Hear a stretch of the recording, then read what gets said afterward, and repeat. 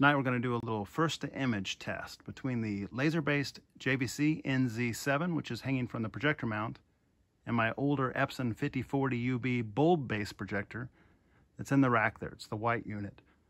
So the JVC is a 2021, late 2022 model, and the Epson 5040UB is 5-6 years old, probably a model.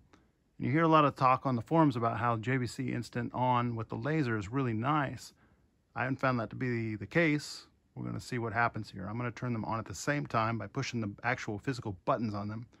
And then we're going to take a look at the on-screen remote or on-screen image and see what we see. I tried doing this remote multiple times, but I can't get them synced very good. You have to push the button twice, and sometimes the IR beam's not red and all that kind of stuff. It's weird, so I'm going to push the buttons, the physical buttons on each chassis, and we'll make sure we get it at the same time. So let me go do that.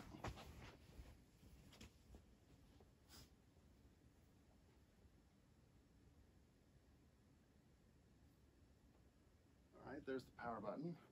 Here's the power button. So 3, 2, 1. Okay, I got them both with a single push.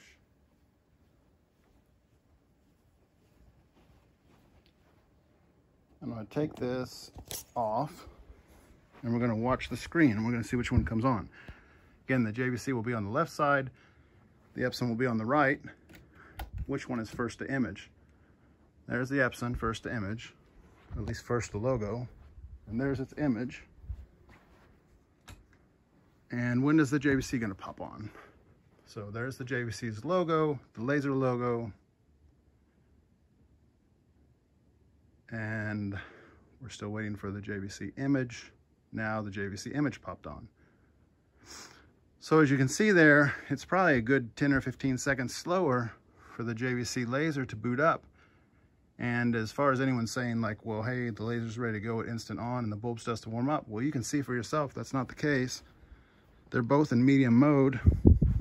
The Epson's in medium bulb and the laser's in medium laser. They're both ready to go right now.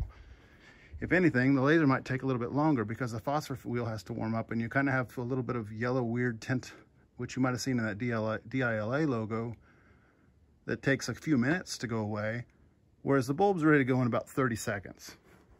So as far as them turning off, somebody also asked which one turns off faster. And I'll just tell you, let me just grab the remotes for that. If there's any difference, it's very minor. So here's the JVC laser. I'm gonna push standby twice, 1, 2. Turns off. It's not turned off quite yet when that light stops blinking. Now it's off. I'm gonna go to the Epson, and you can't see the remote, but I'm holding it in my hand here in front of the camera. I'm going to push it off in 3, 2, 1. Well, it just came back with HDMI sync.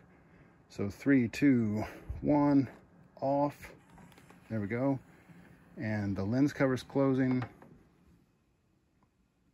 And it's off. So they're both very quick coming on, or coming off. And the Epson's quite a bit faster coming on.